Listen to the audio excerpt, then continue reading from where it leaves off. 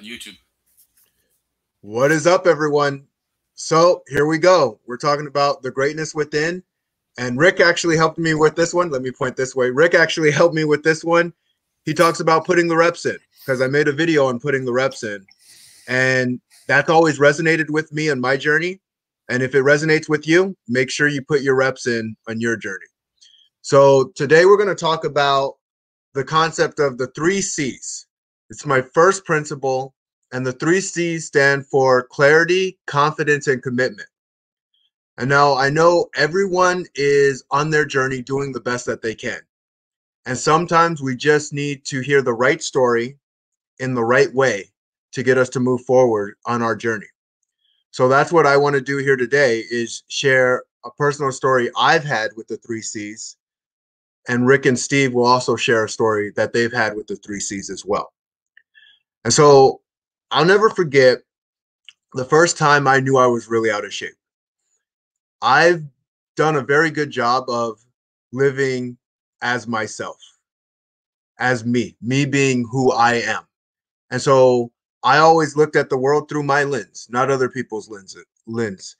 And with other people's lens, it was, you're fat. And they would tease me and they would make fun of me. But I didn't care. Just didn't care. Not enough to make a change, at least. But one day, I found myself looking in the mirror. And I saw myself looking in the mirror in a completely different way. And that was, I got to see my love handles because there was a mirror behind the mirror that I was at. We were at a hotel room. And so I'm looking at it, and that was the day I knew I needed to make a change. And sometimes that's where we're at. Sometimes we're not listening to what anybody else says or what anybody else thinks. I always say your opinion's more important than anyone else's opinion of you. And that's the way I've always lived my life. And that's the way I've lived my journey. And that's why it hit me so intensely when I really got to see it. When I looked at it and said, man, I don't want to be this fat kid anymore. And so with not wanting to be fat anymore, I made a commitment that I wasn't going to be that anymore. And I make a mental picture of seeing how I looked in the mirror. And I started adding more commitments. Now, fast forward, the power of 6, I understand the lessons in a deeper way now. I didn't know what I was doing as I was going through this process, but it helped me forward, even though I didn't know the steps. And I hope this is going to help you forward as well. But the commitment piece is finding as many reasons why it is you're doing what you're doing. One was, I didn't like the way I looked anymore. I couldn't know I was going to feel as good as I was going to when I lost the weight. So that wasn't one at the time. It was really, I just didn't like that look. I didn't like the look and I wanted to change it. I didn't like the way the look made me feel as well. And so I knew it was up to me to change that and find a way to make it a reality. So total commitment. I said, I'm going to stay on this no matter how long it takes me to get to where I need to go. Then the next piece, confidence. Now, sometimes people misconstrue confidence and competence. To be confident in something means you know what you're doing. To be confident in something means you believe in you. And yeah, I believe that I could do it. I believe that it was something that I could achieve. Right environment, I had the right parents, the right upbringing, and I've had other challenges in my life to help me through my confidence process. But I'll say this, when it comes to confidence, confidence is practice. The more you practice doing certain things, the more confident you become in your ability to know that you can get better at anything that you practice consistently. And so in the confidence piece, I knew as long as I kept practicing, I would eventually get to where I needed to go. I would need to adjust because I don't know what I don't know, but I knew I would get there some way, somehow. So I was committed and I was confident, and the clarity was just there. The clarity was, I don't like what I'm seeing in the mirror anymore. I'm not liking that. and I'm going to change it. And so with those three pieces, putting it into place, it does start with a thought, but the thought has to have a feeling behind it. And when you have the thought and you have the feelings behind the thoughts, and I call it the why behind the why. Why are you doing what you're doing? Because usually other people's opinion isn't enough to make us make a true change. And deep down inside, I think everybody knows that. I think we try to fit in. Sometimes we try to fit in way too much. And what I've always done in my journey, specifically when I coach people, is I listen really, really closely to what is going on in between here. Because when I can figure out why their mind is playing the reality that it's playing, I can help mold them into the ways that they need to be molded into to take the actions that they need to take. So fast forward on what I was going through. My process started off kind of quick. I gave up soda and I lost about 20 pounds right there. It's really the easiest 20 pounds I lost. Usually the beginning's the easiest because you have those feelings and the momentum on your side. If you just change a couple things, big shifts happen. But then it does start to slow down. And I still knew I wanted more. I wanted to see how far I could go. Because I actually lost the love handles by then, just cutting out the soda. Who knew? But going a step further, I'm like, once I got started, I wanted more. I wanted to see how far I could take this. I started cleaning up everything I was doing. From my nutrition, started exercise. I was already exercising regularly when I gave up the soda, but I increased it a little bit more, changed things a little bit more. But I'll tell you, the industry is very good at branding to us. I actually had this conversation with Steve. And as a young kid, I thought, like, Raisin Bran, that can't be too bad. It's got raisins in it. Lo and behold, they're putting coated sugar on the raisins and the wheat is processed. But that's the beauty of branding. See, a brand wants you to buy their product no matter what. And they do a very good job of making you think they're not doing so badly. Like, hey, we got your back. We got fortified vitamins. We got everything that you need. We even got some omega-6s and omega-3s. But the truth is, it's not always that simple. And when you can really see what's good for you versus what's not so good for you, the game changes quite a bit. What helped me on my process was avoiding processed foods as much as possible. I cut out the crackers, I cut out the breads, I cut out starchy foods like potatoes, pastas, and I started eating as many clean living foods as I could. Now, during this part of my progression, I hadn't really gotten into grass-fed yet, but I was eating meat product, right? I was amping the protein up quite a bit because I noticed not only was it great for my metabolism, it actually helped me stay full longer. I was keeping myself hydrated correctly. And hydrated correctly doesn't mean 8 ounces of water every 2 hours or whatever they say. Hydrated correctly is really just checking your pee, making sure that it's not completely clear, but making sure that it's not toxic yellow either. Just getting that balance in. And the other piece was fruits and vegetables. Stayed really consistent with that. And as I went through that process, I realized how much easier it could become. And I actually got really, really good at saying when I could put some of that junk food back in the right way. And I also noticed junk food actually helps you with your metabolism if it's done properly.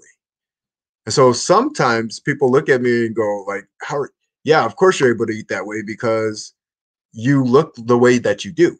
And that it's the reverse. See, people get it all wrong. I eat the way that I eat because it is planned eating. I plan for how I'm going to eat, because my planned eating helps me look the way that I look. And it all started with having clarity, being committed to the process, and being confident in my ability to come through. So I hope this helps somebody move forward on their journey. And Rick, Steve, I'd love to hear your story. We're on a mission. We're going to get this whole thing figured out. Technical difficulties. They're not difficulties. I love Rick. I love Rick's facial expressions. And they're not difficulties. I mean, look at this. Look at the technology that we have here, right? I can put you right there in the top. It's pretty nice. I mean, this is technology, and we are playing, and life is play, and you have incredible clarity, confidence, and of course you're committed. I'm trying to put in the reps, coach. I pay attention. I'm watching you, and it inspires me to put in the reps. So thank you. Yeah. Well, thanks for playing, Coach Mock. Yeah, mine, and I don't want to veer away from the 3 C's, but what I was thinking about is very relevant to the 3 C's and relevant to our conversation. And what you just said about nutrition is sometimes it's taking away the bad stuff that frees up your ability to be healthy, right? It's not eating the junk food. And then we were talking about working with athletes that, we can make an athlete faster, jump higher, stronger in one training session by taking away the restrictions, right? And for me, as I'm looking through the clarity, the confidence, and the commitment, I'm thinking, I have those qualities, and I've always felt that I've had the qualities, but what has held me back is my own brain. I grew up where in a kind of a very, I guess, a judgmental type environment as a kid. So if you made a mistake, that's wrong. So you grow up where you can't make mistakes. You always have to make the right decision. And so that inhibits you, because in the future, in your adult life, you're questioning everything. Is this right? Is this right? Is this right? And the big lifestyle change, or the big thing that clicked for me, was really when I joined the military, because that takes away all of your ability to think. You're doing what you're told, right? It's like, I don't have to think. And the clarity, this is your job, confidence. Yeah, you've definitely got to be confident or they'll eat you alive. And then, of course, you're committed. You signed on the dotted line that, hey, I'm going to jump in front of bullets or do whatever I have to do. So all of those were there. And that was really a very productive time in my life. So when I got out, there was this contrast now, because no longer did I have that. I guess you could just say it's an accountability. And so then you have to think for yourself and go, well, wait a minute, why am I questioning myself all the time? Why do I have to be perfect or be right all of the time? Why is it not okay to make a mistake? And so once I eliminated that belief system, it totally freed up my ability to create clarity, become more confident, and to be committed. So for me, it was really eliminating something from qualities that I already have. And I don't know that that's not true for a lot of people, where those qualities are innate, but they're tampered down because of maybe some belief systems or experiences that they've had. And so then they start to question those things. So I would just suggest that look at both ends, see what you can eliminate that will free up the potential for those qualities, and then use your methods and tactics as well to help nurture those. Did that make sense? Yeah, and I love it. And that's why the Power of Six, it focuses directly on a principle, right? Because the principle has strategy and tactic behind it, and it goes even deeper to deeper levels, because everyone's in different positions of having the principle. So I love your thoughts, and I love you sharing your piece and seeing how sometimes being overly structured and then going into a different world, it doesn't quite work the exact same. And so it's like, all right, let me realign into something that makes this work in the way that I know how to make it work. Yeah. Yeah. And the one ingredient that makes the big difference is you have to be aware and you have to evaluate. You can't just float around and be a victim of your own belief systems. They say flying from the seat of your pants. Yep. Hey, That's a very dangerous way to be. I've done a lot of that in my life, and and I watch the two of you, and we all have a little bit of different age brackets, maybe, but of course, your processes have created amazing lives without big giant dips, right? So you guys have been in this flow. This is what we call Pono, right? And I've had different experiences in my life. I've had extremes. And so where I've been, wealthy and poor, I've been sick and I've been well. I've even experienced spontaneous healing. And so you don't know what you don't know. None of us do. And so going back to the 3 C's and getting really, really clear on what you want to experience. Because like Steve just said, and Clifford just said, you don't want your thoughts, your willy-nilly thoughts leading you. Look, you can direct the ship. And you don't have to have those polar experiences. And I can give you, when we first touched on this and you asked me, there were several spots. Where did you get really clear and you're confident, you're committed? I can tell you that nothing's ever happened in my life that I wasn't like good, fruitful, beautiful in my life, that I wasn't clear. And I can point to the experiences and what I'm experiencing now look, I've been married 21 years. I have 3 adopted children.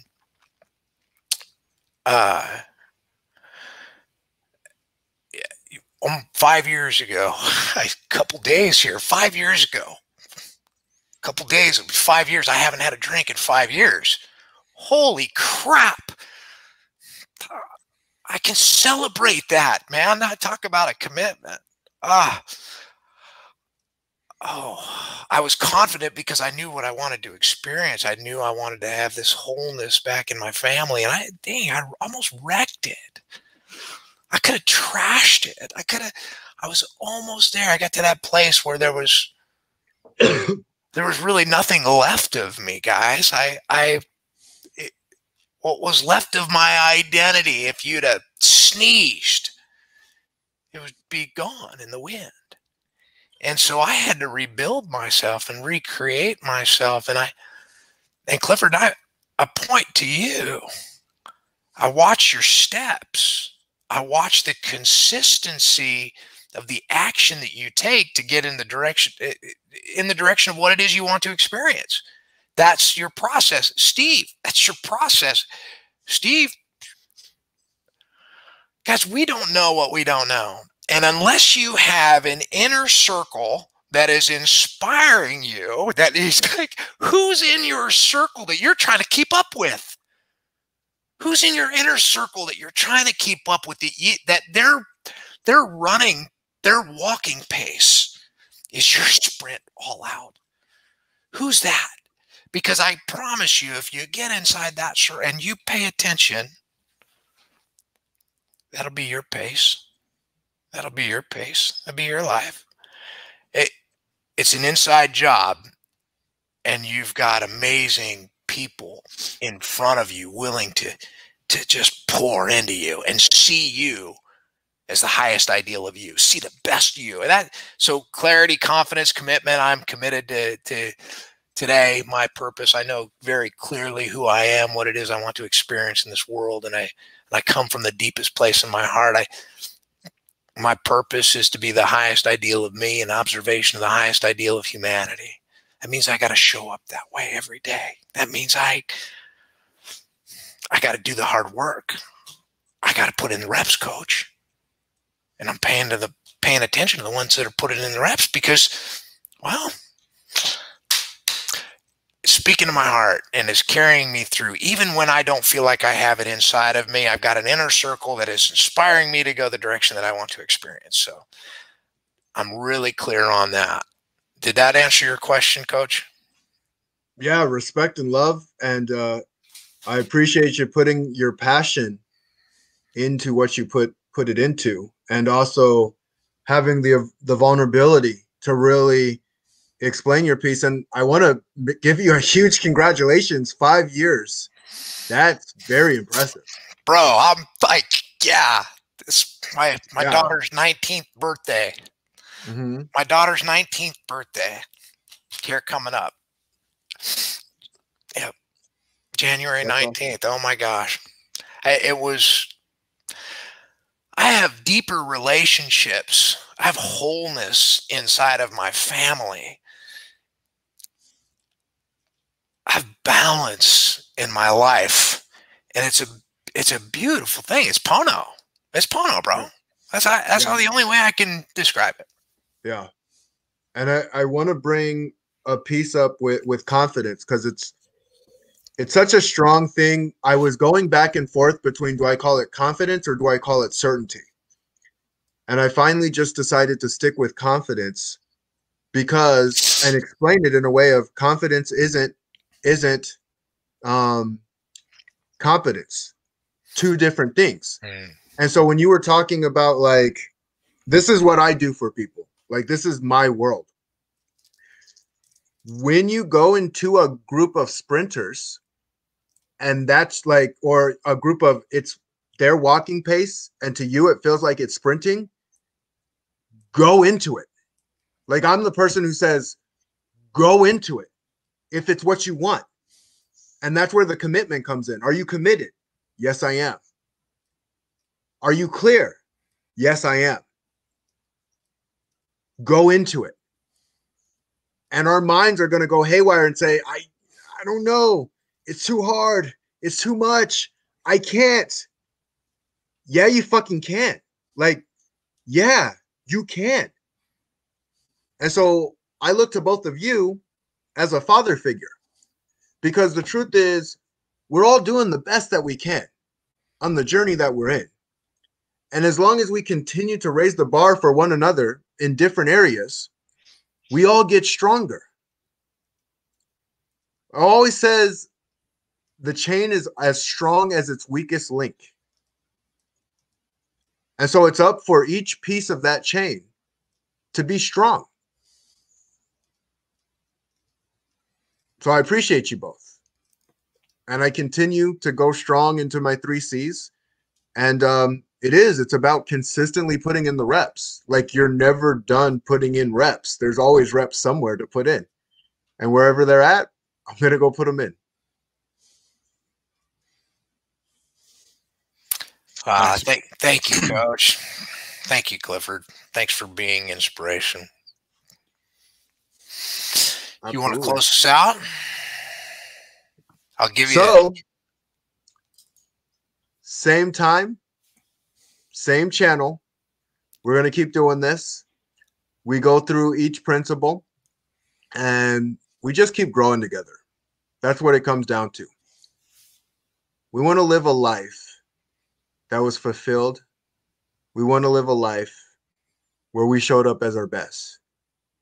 We want to live a life that we can look back on and say, yeah, I did that. And so we're here for you, to rise you up when you're down. And maybe one day we'll be down, and when we're down, you can rise us up with your stories too. Because sometimes the best coaching isn't necessarily the one always leading. Sometimes the leader can be allowed to be led, to remind the follower that they can be good leaders too. So you all take care. Have an amazing day. Greatness is in you, and keep putting in the reps.